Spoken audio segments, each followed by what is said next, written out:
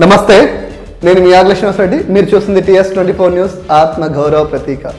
ఈరోజు మానవ సంబంధాలని సమాధి చేసే, మానవ బంధాలని బొందబెట్టే కొంత దుర్మార్గమైనటువంటి సంఘటనల్ని మనం ప్రశ్నించుకునే ప్రయత్నం చేద్దాం. ఇలాంటి సంఘటనలు ఎవరి ఇంట్లో జరగకూడదనే ఆలోచన చేద్దాం.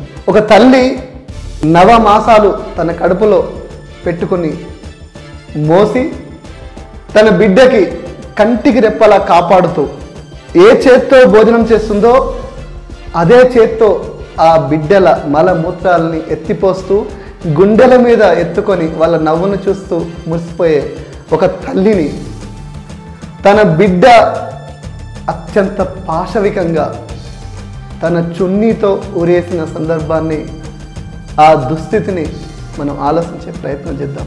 ఇలాంటి పరిస్థితి ఎందుకు వచ్చిందే అనేది ఒకసారి ఆలోచిద్దాం. ఇది ఎక్కడో వేరే రాష్ట్రాల్లో, వేరే దేశాల్లో జరగట్లే, అన్ని ఏరియాలలో అంతటా జరుగుతూనే ఉన్నాయి. మనం నిత్యం చూస్తూనే ఉన్నాం. పబ్జీ గేమ్ ఆడనివ్వలేదని తండ్రిని, టీవీ చూడనివ్వలేదని తల్లిని పాశవికంగా చంపుతున్న చిన్న పిల్లల మానసిక రోగానికి సంబంధించిన సమస్య. దాన్ని మనం ప్రశ్నించాల్సిందే.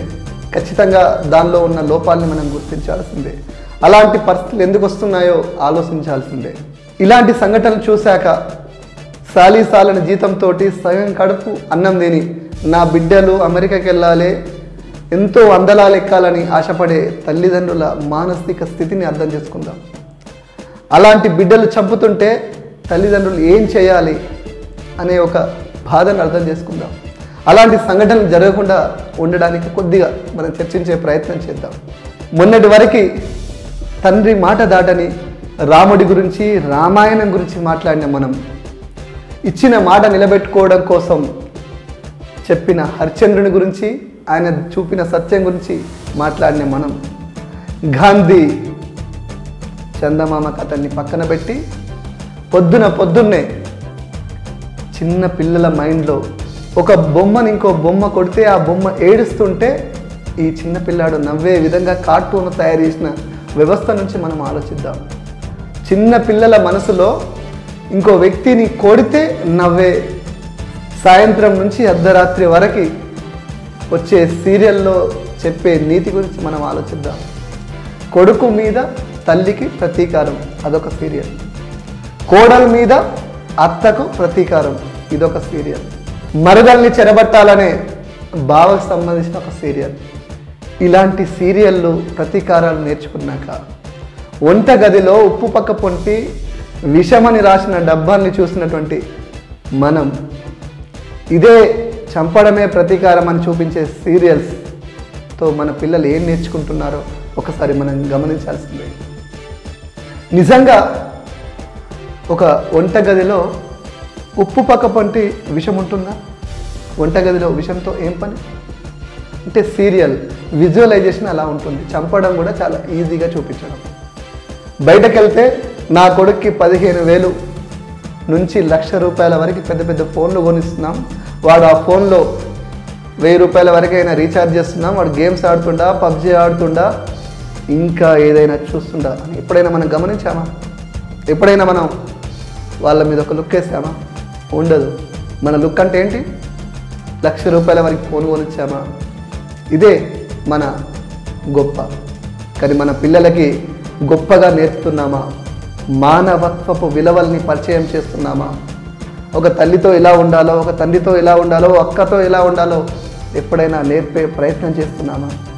లేదే.